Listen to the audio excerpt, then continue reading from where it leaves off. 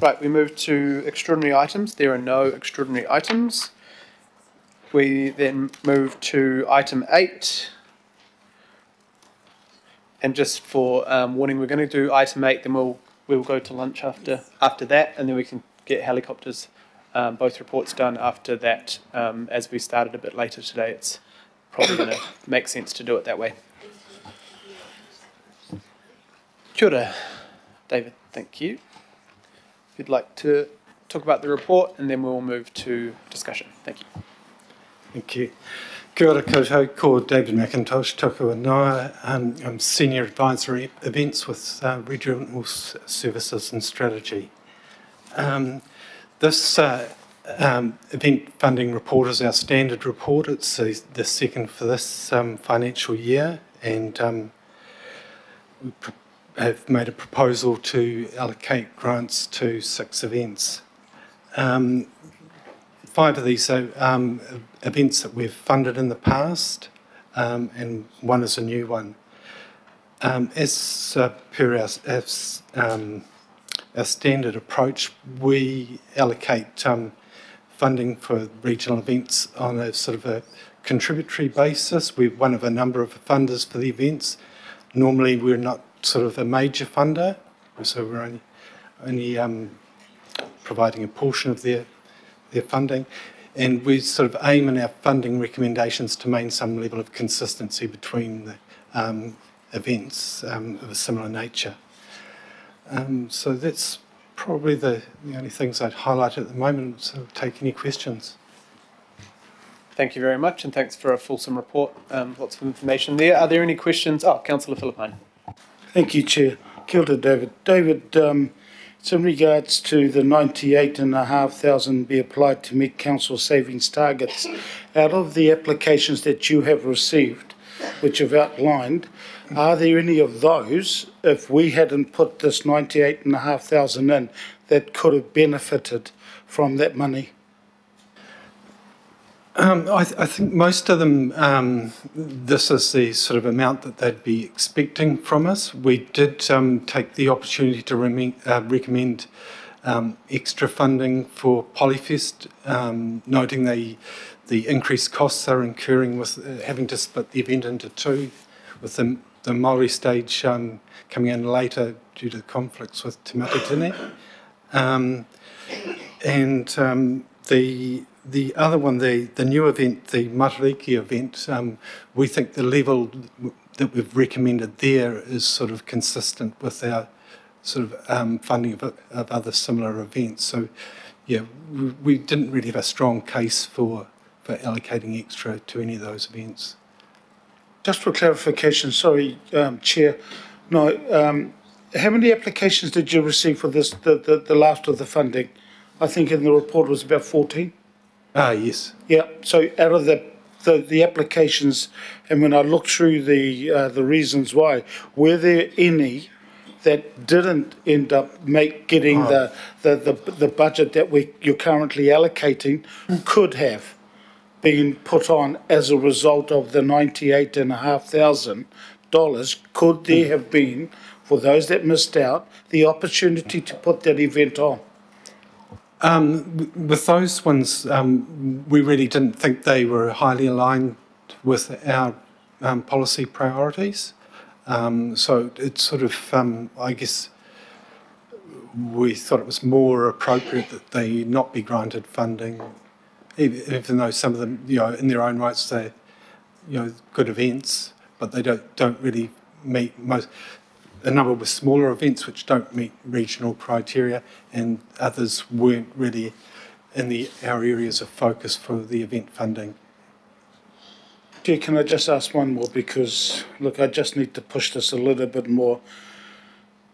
David, if we didn't find ourselves in the situation that's been put out there in regards to this annual plan, would the money that you have left been allocated to any of those events from the panel that didn't make the cut? No, that wouldn't have formed part of our recommendation. Thank you. Thank you. Yeah, that was my question too. So the drive to decline those would have happened regardless of the saving. Confirm that. Thank you. Councillor Baker. Thanks, Chair. David, I'm struggling to actually put this into a question because I struggled with this, the whole regional events thing, and as opposed to against local board, why these events aren't being funded through local boards, and I recognise some of them having come to our local board previously, and so I guess I read through the applications and I read the alignment to the regional event key priorities. And I really struggle to find any regional basis for them at all, to be honest. And so, Chair, I'm struggling with the question because I question the whole point of these types of regional event funding when they are generally going for small localised events with very little regional reach. And so potentially it's a thing that we need to look at in terms of our entire the basis of these, because I really struggle with it. I won't be voting against it because that would be unfair, but I just want to, I guess, flag that I'm really uncomfortable with this, the whole regional event funding. I think it's not right, but sorry, I don't have a real question there, Matt, but I'm struggling with it a whole lot. I question the whole lot. No, that's fine for a comment, but maybe if I could form it into a question to David, I guess, would you have declined many of the others because of their more local focus than regional. How were these 6, I guess, assessed as reaching the regional sort of threshold for an event? It's the reach across the region and the scale of the events, and that's one of the distinguishing factors there. I guess you look at something like Polyfest, that is definitely regional. It goes beyond individual boards.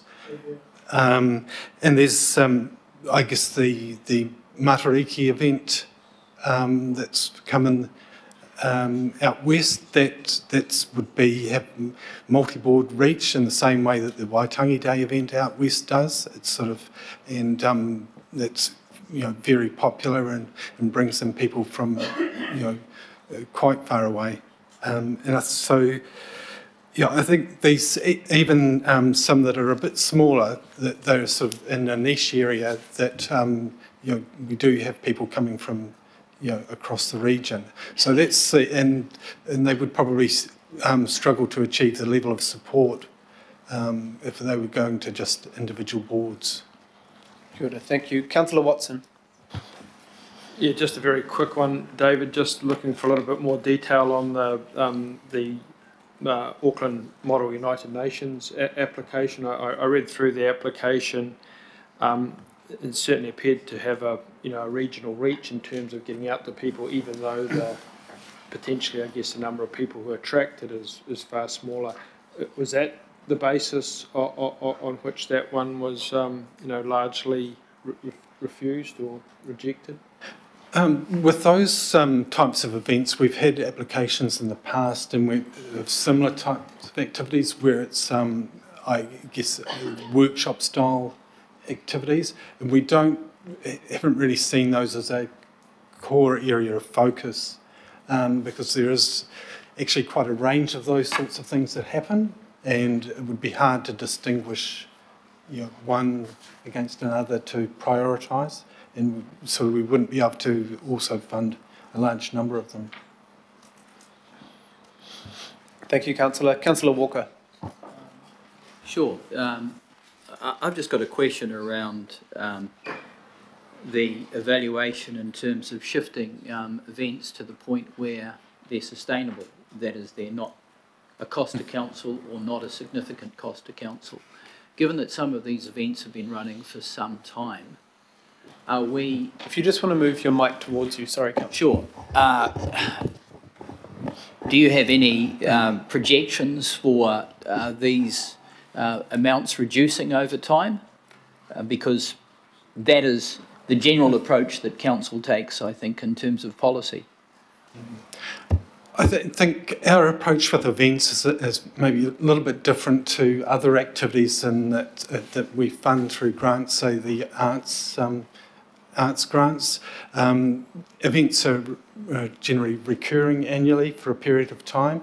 They seek to obtain funding from a range of grant funders and also sponsorship.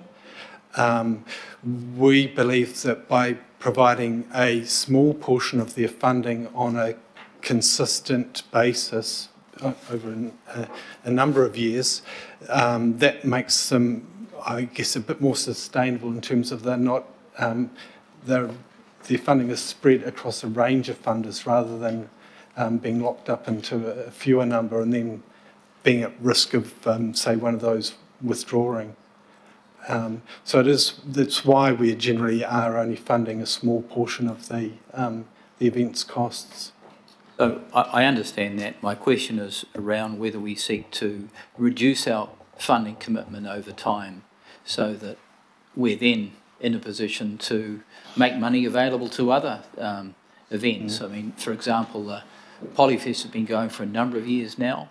We provide significant support, helped get it off the ground. I'm assuming that over time a successful event might attract some ticketing, might attract significant sponsorship and the like, and we are able to reduce our commitment. I don't know whether that's the case or not, and I'm just asking whether we've got a drive to do that. No, it isn't something that we've taken that approach, but I guess it'd be an alternative way of, if the committee thought that we should reconsider that, we could do it differently in future. As far as I know, the Polyfest budget is quite large. That we are still a small portion. Yeah, it's we're at the level we're funding about 5% of their costs. Yeah, good. Thank you, Councillor Ferry. Thanks. Not sure if this is a fair question to ask you, but we'll give it a go, eh? So with these events, and a number of them did come to local board when I was on a local board, and often we would decline them because we would say you need to apply to the regional one because this is actually a regional event. So there is this tricky balance here, which Andy alluded to as well. Do you see if the proposed budget goes through, these won't be funded anymore from this pool, will they? Is that correct? I just want to get that straight. I guess that's a budget decision that. Yeah. Okay. Through the chair, look, Justine, I know you're online. I'm just wondering whether you had wanted to respond to that, Justine. Thank you. Thank you, Megan. And through the chair, yes, to support David, I guess we, the budgets are under proposal, of course, and haven't been decided, but it is correct that the regional events grant funding would be impacted by the budget proposals. Okay, thank you. And I don't know who to direct this one to, but is there any other proposed pool of money that council would have that these events could potentially apply to instead? Based on the budget proposal, no. That is why I tried to make clear within the supporting information what will be reduced and what will stop. Yeah. Okay, and a final question, and this is probably another one of my newbie ones. Is it normal to have that much left over in terms of unallocated? Is that a normal level of? I mean, in local board land, we usually try and allocate every cent. So, wanting to understand, is it normal to have that level of unallocated funds? And given this is round 2 as well, did we have a lot of unallocated funds from the first round? Generally, we've in the past have fully allocated the funds. This year and last year, we haven't. And some of that has been due to events not proceeding, and also a shift in timing for some of them. And we had some that took up grants and then had to delay their events. So it's sort of the whole cycle has got disrupted a bit, and it's not ideal, but Yeah. So I've had that experience with local board grants as well, where, an event's been cancelled, say, because of the weather. The provision is, that doesn't actually affect too much how much we allocate. It means they have to pay it back, and that's the arrangement with the grant. So I can understand why there might have been fewer applications in the last few years because of the disruption, but I guess the idea that people might have to cancel their event, I wouldn't have thought automatically results in fewer applications for that reason, because there is that provision to pay it back if you don't hold the event. Yeah, we've had probably it's been more a case of maybe deferring the event. Some of them, and so we've left the funding with them to go to a later date. Right. So okay. It's okay. Thank you. And just thank you. And just confirming, this will, if the budget proposal as consulted on, it will mean there'll be zero budget for this. Just confirming. You said impacted, Justine, but I just want to know that the budget proposal would mean that there is no funding at all for regional events. That's right. Yeah. Cool. Thank you. Councillor Darby. Thanks, Chair, and thanks for your work, David. Probably for you, Megan, and my question does not diminish the contributions that I've heard from the councillors today, but Megan, you've heard me before. The primary consideration today is to approve the recommendations. I've seen these recommendations come regularly, and we approve them because we've set the criteria, and that's the key decision I think we should be making. But Megan, I question the value of continuing to bring these as reports. There's one way to create space to deal with what we really need to be dealing with here, possibly even a plan change on helicopters, that we actually delegate authority to our staff. Set the criteria every 3 years, but delegate authority. Where are we up to on that consideration, as I put to you prior, Megan? I can probably answer first. We obviously have had a lot on our plate, but we had decided not to address this directly until we have seen the budget, because coming up with a plan for changing the way we do things and then 2 months later not have this process anymore, it all seemed like a bit of a waste of officer time. So if there happens to be a change in what was proposed in the budget and there is grants, then we're going to assess it in that case. Megan may have other comments. No, through the Chair, that's right. Thanks, Councillor Darby. So it still is on our radar, but just given the, with the new term and the process we're going through here, it would seem that the budget decision, whatever happens there, is a good opportunity then to see how you might want to go forward and whether there's some delegations that could be done instead. Thanks, Councillor. Councillor Bartley. Oh, thank you, Chair. Thank you, David. I just wanted to know, does Council have the capacity to run these events themselves?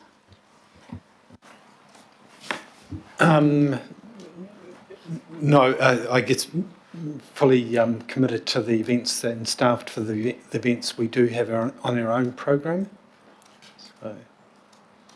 So if we are to pull the funding, how will Council still be able to support these events? Well, we wouldn't have any direct ability to do that. There is, I guess, there is some advice that events get and support through the facilitation and permitting process, but not to the extent that would replace the loss of this funding. Okay, thank you. Thank you. Thank you. Actually, I did want to ask, so you know how in the report it mentions diversification. Is that to try and prepare the organisers for the potential repercussions of the budget? No, there's nothing in this report that prejudges any of that. This has continued to approach it on the way we've done in the past. Okay, thank you. Kia ora, good questions. Thanks, Councillor. Thank you, David. We will move to debate on this item now, so you can step back from the table. Thank you, and thank you, Justine, as well online. So Councillor Filipaina would like to move. Do I have a seconder? Councillor Bartley. I saw first. Sorry, Councillor Henderson. I promise you can have something later. Are there any comments on this? Al? Yeah. Councillor Filipaina. Chair, what I'll do is I'll close the debate, if that's okay, as the mover, and see if there's any other comment? Oh, sorry. There are no other comments, so you can open. Oh, sorry, Councillor Bartley. I just wanted to thank the staff for the report. I also wanted to acknowledge all these community organisations that put on these events for us, because these are events actually are a way, it's not that they're coming to us and asking us for money, it's that they're actually helping us be able to meet our obligations and legislative responsibilities to achieve the four well-beings in the local government legislation. So they're actually helping us make this city better. So I do want to acknowledge all these events, the multicultural aspect to it, bringing everyone together. Social cohesion is so vital, especially now, post-COVID, post the floods. So, yeah, I will leave it there. I won't go any further because I'll save that for the budget debate. But just acknowledging the staff for this report and these organisations. Thank you. Councillor Henderson. Yeah, thank you. Really quick, just following up on Councillor Bartley here. I want to just acknowledge the diversity that's really represented in these events, that we really have a large cross-section of Aucklanders and showing different cultures that we can all access, and it's really beautiful. That we can support these events really helps us enrich our city, and as Councillor Bartley said, discharges our legislative obligations as well under the four well-beings. We always have this debate, and we have had for many years, around regional versus local, and where does kind of a sub-regional element fit in there. That's something that I think for future policy debate we should be looking at kind of behind closed doors and working on. But I think these really are regional events that touch the lives of many, many Aucklanders. Thank you.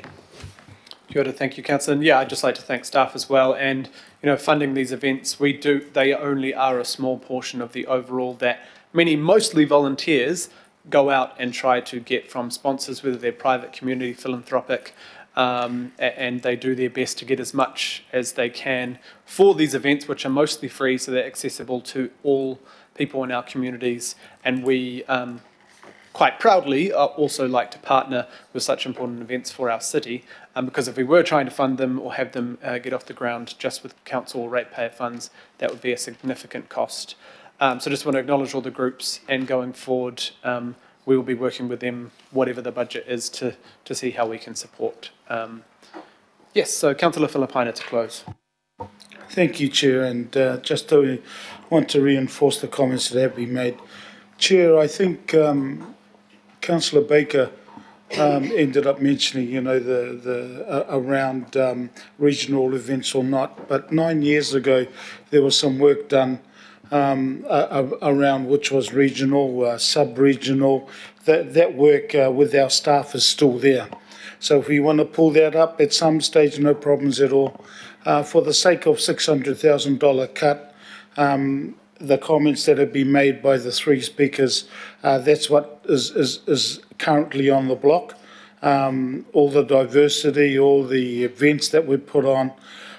So look, but that's a debate we will have around this annual plan. But just be very clear, that's exactly what's on the block, and that's our input in regards to a lot of the events that make Tāmaki Makaurau.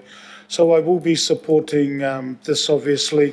And just one last comment I want to make, Chair, is that depending on how we get on with the discussion around the annual plan, if this fund in particular survives, I would then be pushing through your committee, Chair, the bringing back of multi-year funding for some of the major events that are currently on the chopping block. Kia ora. Kia ora. Thank you very much, Councillor Filipaina. All those in favour? Aye. Any opposed? No. Thank you. Welcome, Deputy Mayor. And we are now going to go to lunch. So we will have we will come back at 1:30. There is no. I've provided biscuits, but there is no lunch. So we will see you back here at 1:30.